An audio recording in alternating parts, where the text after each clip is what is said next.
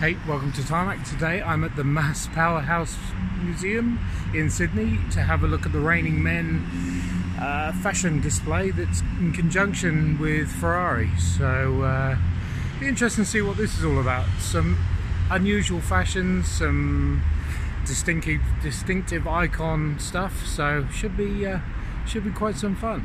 Let's see what's inside here.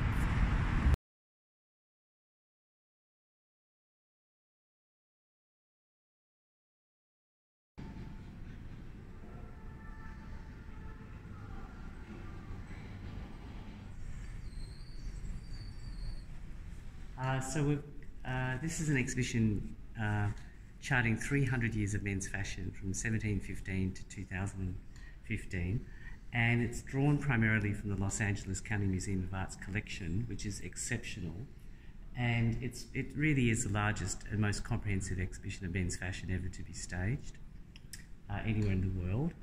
And it's presented thematically in 5 themes, so revolution, evolution, east, west, uniformity, body consciousness, and the splendid man. So the first room that you're seeing is the first part of the revolution, evolution. And it's probably the most kind of historically kind of determined in the whole of the exhibition, because the big catalyst in this room is the French Revolution. And the French Revolution was such a kind of turning point for a whole lot of reasons, but in terms of men's fashion, it really sort of marked a big turning point. And one of those turning points was before the French Revolution, fashionable men dressed in fancy silks and knee breeches, and the working class man in France wore trousers, and they wore linens and wools generally. And over the next 2 decades, the fashionable man would actually start to look a lot more like the working class man. And so part of this is that kind of evolution in response to the French Revolution. The fashionable man started looking like the working class man. Yeah, and you'll see that evolution in this exhibition. Yeah. So the pre-revolutionary style of dress are those 2 figures on the right. And as you can see, they're wearing knee breeches, and the figure on the left dates from about 1765, a typical fashionable English male, and you'll notice he's got a slight paunch, and it was actually fashionable in from the 16th century right through to the middle of the 18th century to have a little bit of a paunch, because it showed that you were wealthy enough to eat well. So I'm fashionable, is that what you're trying to say? Absolutely. But towards the end of the 18th century, there was a kind of sea change in terms of what was considered a fashionable male figure. And that really was not so much to do with the revolution, but more to do with a change in values under the influence of the Enlightenment. Hi, Kat. Hi. Yeah. And so the figures like the Greek male statues, the classical Greek statues, suddenly became the ideal male figure. So slim hips, tall, athletic, broad chest. And so you can sort of see here in the space of 15 years how the fashionable male figure had changed. So this is someone from figure from the 1770s. This is a figure from the 1775. This is 65. So 10, 15 years difference.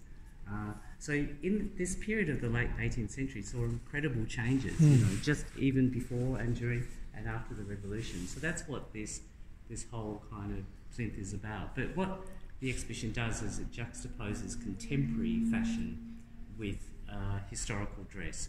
So the punks. I love the punks. So they're one of my eras, and having all the badges and stuff like that on, you know. Yeah. So the punks were kind of like those. Punk was another kind of revolutionary moment in fashion, as we all know. So that whole anarchy, the complete rebellion, wasn't it? So another rebellion. Absolutely. And people are still kind of riffing off ideas that were developed by punks and designers at the time. So. Shall we move to the next room? Was that your look, Dave? That was. Actually, I'm sort of dating back to the 1700s, and punk. I'm a bit of a mixture between two. I can see me really fitting in. So this is just a selection of male images mostly from our museum's own collection, from the 19th century through to the present day. We've also borrowed some images from contemporary photographers and also from different collections around the world, just to kind of give people a sense of how men have looked over the ages. He's going to grow into that one at some point. I've got my son on one of those, actually.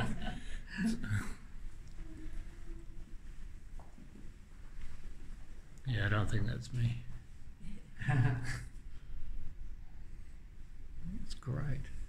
It's everything from sporting men to sort of hippies to new romantics, fetish wear,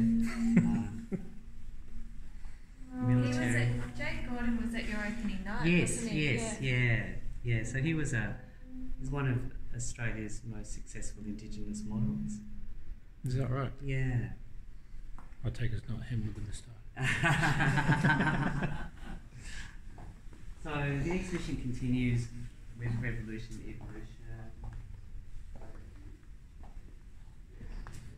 So these are a sort of series of kind of youth trends dating from the 1920s right up to the present day.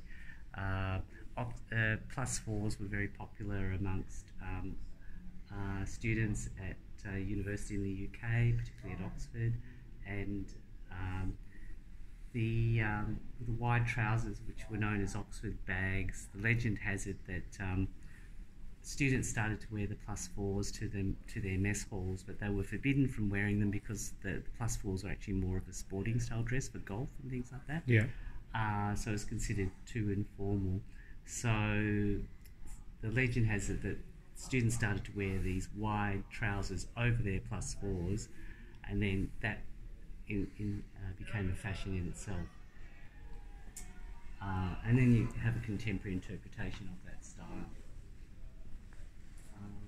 One of the most interesting outfits over here is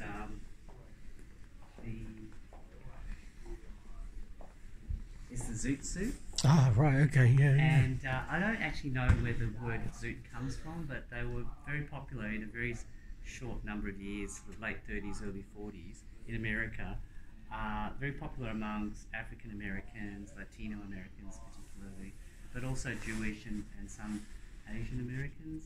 And they were popular with men who kind of went to dance to bebop and jazz music.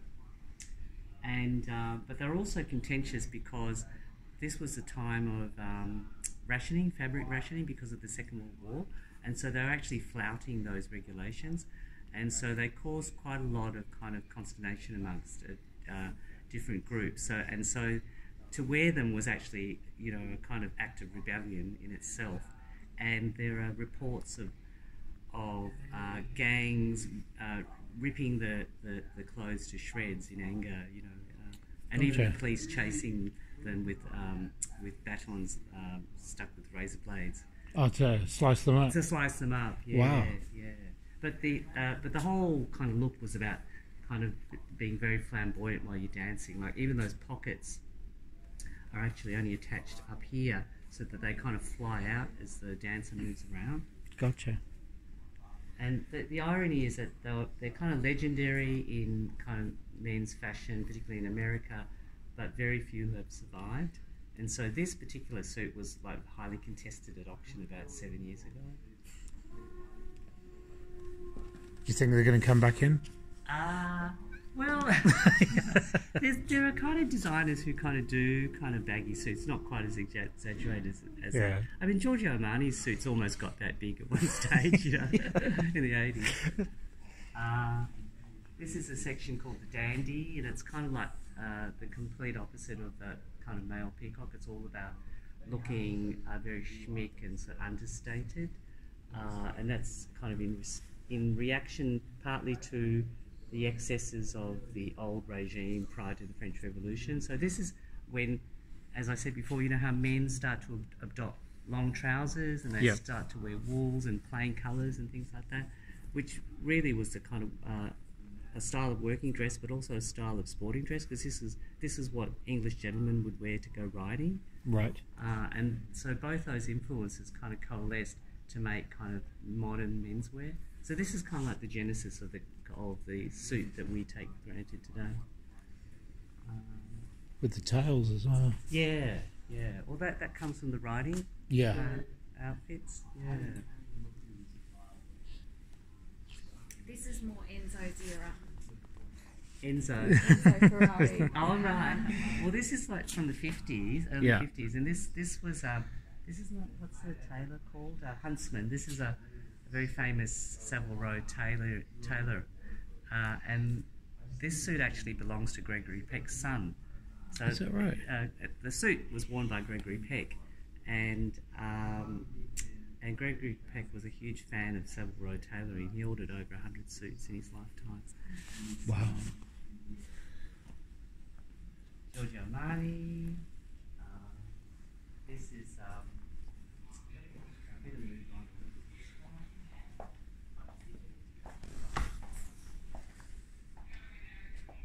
Some Beatles era, isn't it?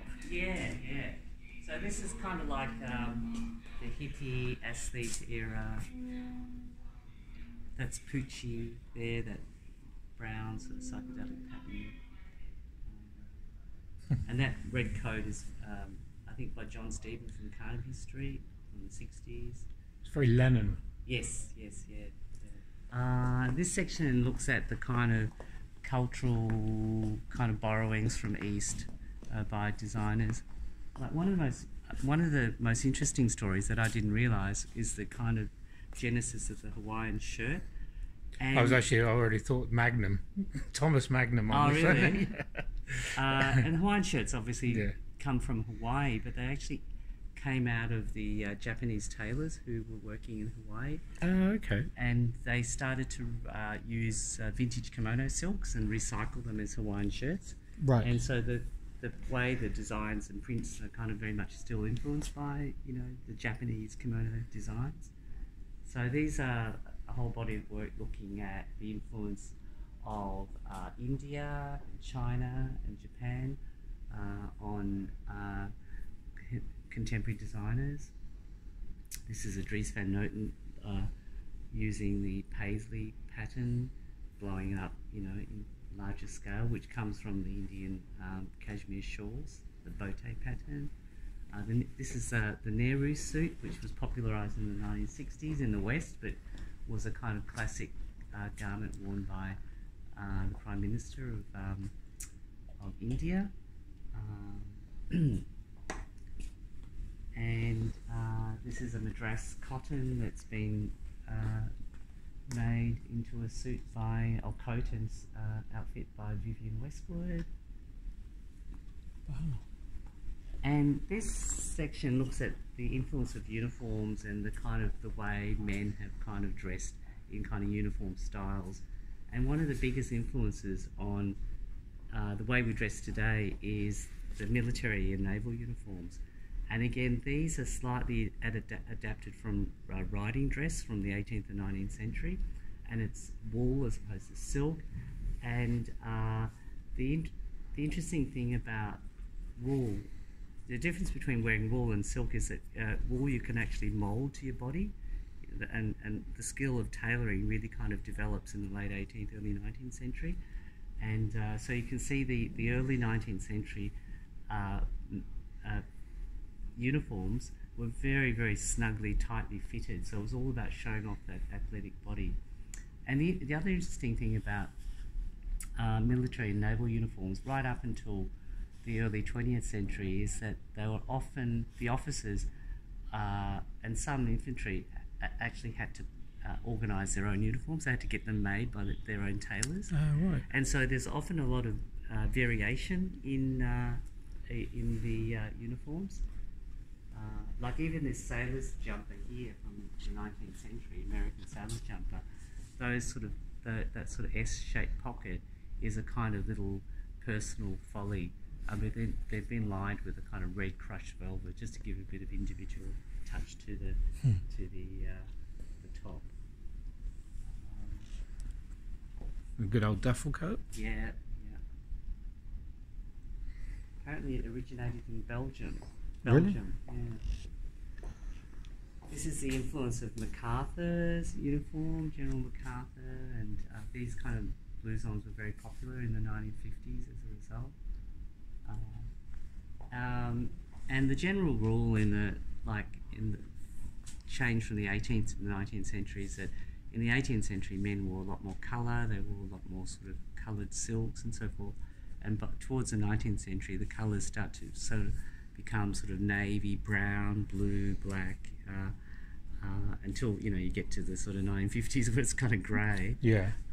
But from the 19th century, or from the late 18th century onwards, as colour was disappearing from the kind of day outfits of men, the kind of what they wore at home could often be a little bit more colourful. Gotcha. So that's what this kind of plinth is about. Including that wonderful silk patchwork dressing gown from the 1830s. This beautiful banyan, as it's called, this long coat and waistcoat from the 1730s, is it? 1720s. That's a statement. This one here. Yeah. So this is by American designer, Californian designer, Rudy Gernreich. And he was always trying to push the boundaries. He is famous for inventing the topless swimsuit for women, a special G-string for men in the 1960s, and also he was into unisex dressing, which was sort of a thing in the 60s. Yeah. So this was a caftan that he designed that could be worn by men or women. Topless bikini, isn't that just bottoms? Oh, well, I know. No, sorry, not topless swimsuit. So it was a pant with straps that went up Right, between the breasts, and that was it. Yeah. I miss those days.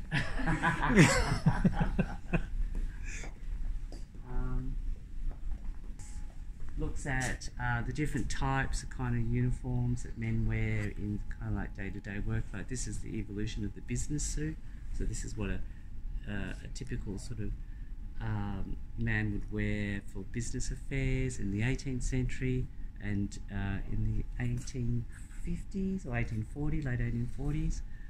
You can see how you go from the breeches to the trousers, but you also go from a little bit of colour and decoration. Like this is a velvet with brocaded rosebuds in it, and then you just go to pure black. And there's a little bit of whimsy in the waistcoat left. And really by the early 20th century, those kind of beautiful brocaded silks in men's waistcoats in the 19th century, they're all gone. It's the only bit of personal expression left is your silk tie. Yeah. So this just looks at the way designers have tried to kind of reinterpret the business suit. Giorgio Armani, as we all know, had a huge influence. And I didn't know this, but the curators were telling me that they were given a gift of like 100 Giorgio Armani pieces by this man who lived in LA who was colourblind. And he told them that, and I didn't know this, but apparently Giorgio Armani, the way he kind of did his colours was that he basically anything that he did in a season could sort of mix and match with anything else. So it's kind of like all the colours are kind of saturated to a point where they can all just mix. So I think everything's been greyed out. So he could put on any shirt with any suit and be confident that it wasn't going to look. Yeah, it's quite a nice. That's a really good thing not to have to worry about. I could take a lot of learnings from that, to be honest.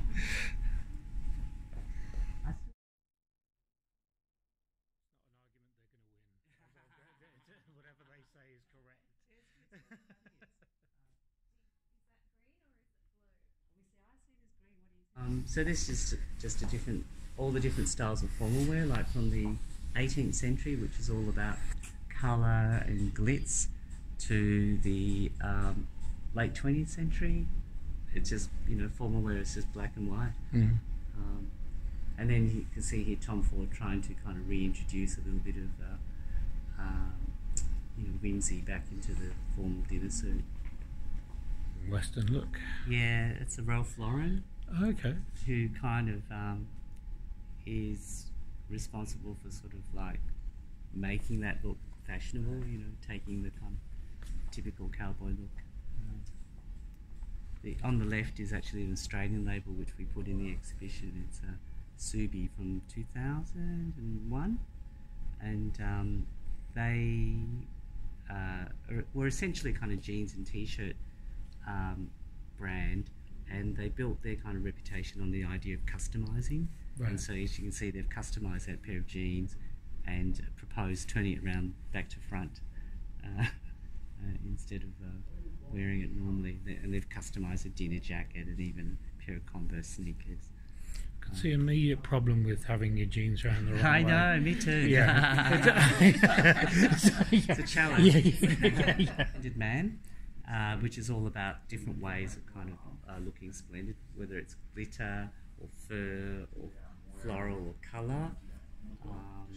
And this section here looks at the body consciousness, and it's very interesting because there's a beautifully tailored 1840s coat here, and as I said before, the beauty of working with wool is that it can be really sculpted to the body. And in the early 19th century, the tailors really steamed and moulded the wool directly to their clients' bodies, and you can see there's not an inch between the coat and the body. It's perfectly tailored and very snugly fit. And that was something that the English really perfected and have really kind of still, in Savile Row particularly, sort of led the way. And there's an illustration of the way that the tailors not only kind of like sculpted the wool itself, but also padded out the interior of the suit. And this was a kind of technique that lasted well into the 1920s. Sort of give yourself, I don't even know what you call that part of the body. I've got no muscles there, but obviously that coat will give you those muscles. You know. This is from our own collection. This is a suit an outfit that was made by an Australian artist called David McDermott, who lived in New York on and off in the late 70s and early 80s, and would frequent this nightclub, the Paradise Garage, which was a legendary sort of, like, there was Studio 54 at the time, and the underground equivalent of Studio 54 was Paradise Garage, and it was basically a black and Latino club, but it was considered one of the most influential nightclubs at the time, and everyone would make an effort and dress up. So. I love it.